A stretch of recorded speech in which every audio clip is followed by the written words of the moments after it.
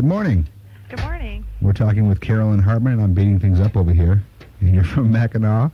And now tell me exactly what you're in charge of. Oh, well, I work for the Mackinac State Historic Parks. Okay. And that includes Fort Mackinac and Mackinac Island State Park on Mackinac Island, and then Colonial Michilimackinac and Historic Mill Creek in Mackinac City. Okay.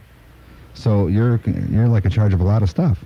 Well, yeah. That's a pretty good size island, you know. Oh, well, I work for Mackinac Island State Park, which is 80% of the island. Okay. Oh, really? Yes. Only 80%. Yes. So that's the other 30%. The other 20% is mostly the downtown Mackinac Island area. Okay. And my mathematics is really bad. I said 30, didn't I? Oh, okay. Oh, that's okay. It's early, right? Yeah, right. Okay, so you're only in charge of 80%, so that's not a problem. I mean, the person that's charged of 20% probably has much more headaches than you have, right? Well, he's got all the downtown area, which is of bustling course. with activity That's all summer. True. There you go. Okay, so will you take care of the horse carriages and stuff then, is that what you're saying? Well, we're in charge of the historic sites, historic Fort Mackinac on Mackinac Island, where we have demonstrations every day. We have rifle firings. We have soldiers in 1880s American military costumes, and we have our reenactors there every day. We have women that are dressed also in period costume, and they do kids programs from June 15th to Labor Day. And right now we have all the 14 original buildings open up for people to tour in the fort. Okay, because when I was there, I was a kid, of course. It's been so long since I've been to Mackinac, and I didn't really know, my parents and all didn't really know where to go into these different areas, because you really don't know unless you're there and you set everything up beforehand. So is there a way to do that so you can set up to where you want to go and what you want to do? Sure. There's lots of, we can send out information from the Mackinac State Historic Parks. We have a calendar of events that lists all of our events through the whole year, and we're happy to send it out to anybody who requests it. Okay. And also the Mackinac Island Chamber of Commerce has all kinds of events going on, including the Lilac Festival and things throughout the year. Don't you think that'd be a better thing to do then, is to set things up, to get something from you so that way they can set it up to what they want to do, where they want to go? Exactly when they want to come and what's happening when, and they can kind of plan their trip ahead of time if they want to. Okay. And especially this year, what's important for us is it's the 100th anniversary of Mackinac Island State Park. So we're having lots of special centennial events going on. Okay. So lots of gun shooting and fireworks, right? Oh, yes. Okay. Lots of fun. Okay, so what's the big thing coming up? Is there a big thing happening for Memorial Weekend then, or what? Well, actually, in Mackinac City, the big thing happening there this weekend is the Memorial Weekend pageant, and that's where they have a community reenactment of historic events that took place at the fort in 1763. Okay. So they have a parade. They have the reenactment Saturday, Sunday, and Monday.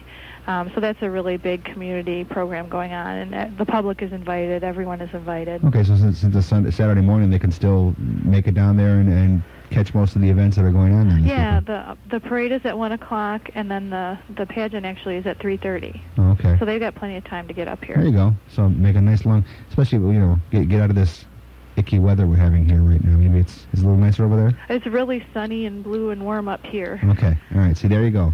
There's the opportunity for you to get out of this gloominess here. Yeah, we hope it stays this way. Yeah, really. Okay.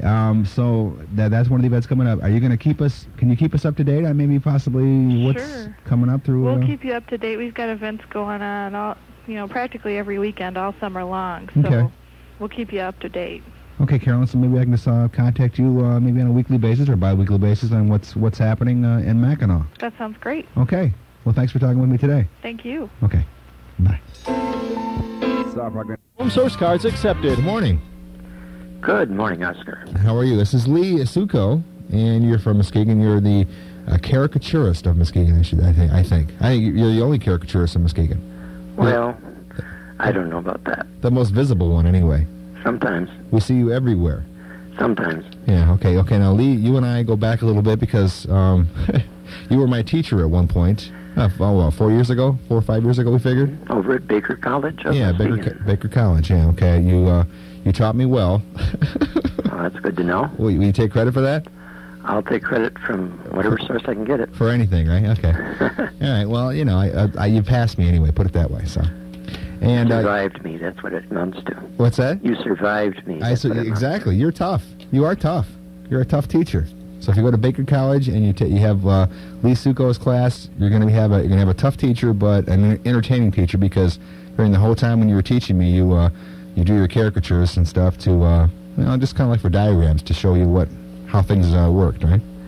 Oh, I guess you're talking about those overhead slides or transparencies. Okay. Right. Yes, I use a lot of that. Okay, now I saw Lee last week over at the Muskegon Community College for the Mayfest, and you were doing something there. What exactly was that about? Well, we had a display put up again, as we have most every year for a while now, called the Cartoonists of West Michigan. Okay. But unfortunately, my partners couldn't be there, and so I was the cartoonist of West Michigan this year. See, I told you were the cartoonist of West Michigan. You were the caricaturist of West Michigan. See? Well, I had in the display, though, a lot of drawings done by friends of mine all around the country. Okay. So far beyond West Michigan. Okay. Computer buddies. We exchange drawings. Oh, really? We send them back and forth by U.S. mail, but we communicate. Oh, you don't through the. Okay, so you don't fax them or anything. System. You don't fax them or anything. You just. No. Okay. Yeah, I suppose that would kind of take away from it a little bit too. You faxed it in. Yeah. Take away some of our money. I don't have the money to pay for a fax machine. There you go. My son is one of your biggest fans. Of course, every time he sees you and whatever place you're at, he always stays there the whole time. We always know where we can find Nathan because he's over watching Lee draw his pictures. So Nathan Osbo, the artist. Yeah. Well, he wants to be.